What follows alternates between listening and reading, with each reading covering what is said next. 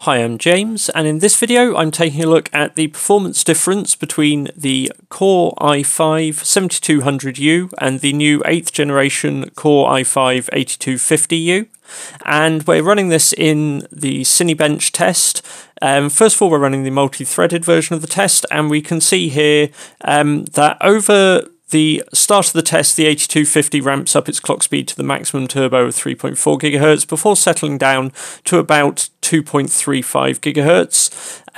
That is compared to the turbo on the 7200U, which sits at about 2.8 for the majority of the test. But because it has twice the number of resources, despite the fact that it's running at a lower turbo clock speed, it still completes this test considerably quicker, about 66% faster in fact. So that sort of gives you the difference between you have double the units where you might expect 100% performance improvement, but the clock speed difference brings that down, and 66 is about where we would expect it. We're also running the single core version of this test in a moment, and what we can see here is that in this situation both chips will run pretty much consistently at that max turbo speed. Now, you may think traditionally the dual core would therefore outperform the quad core because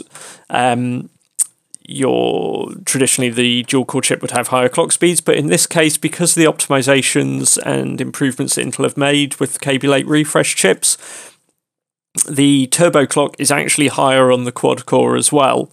It's around about a 300 megahertz difference between them most of the time.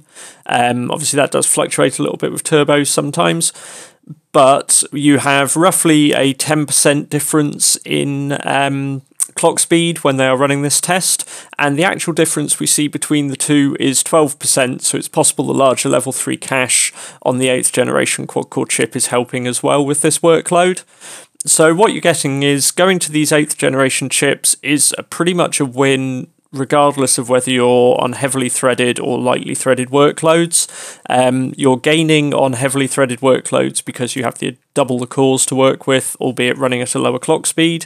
But on lightly threaded workloads, you're benefiting from the higher max turbos, running the units at a higher clock speed more of the time versus the equivalent 7th generation SKU. So either way, you're sort of winning with this newer chip. I hope you found this video useful, and do be sure to let us know what else you would like to see us looking at in the future. And subscribe if you would like to see more of these tests as we bring them out, because we will have plenty more in the works. Thanks for watching.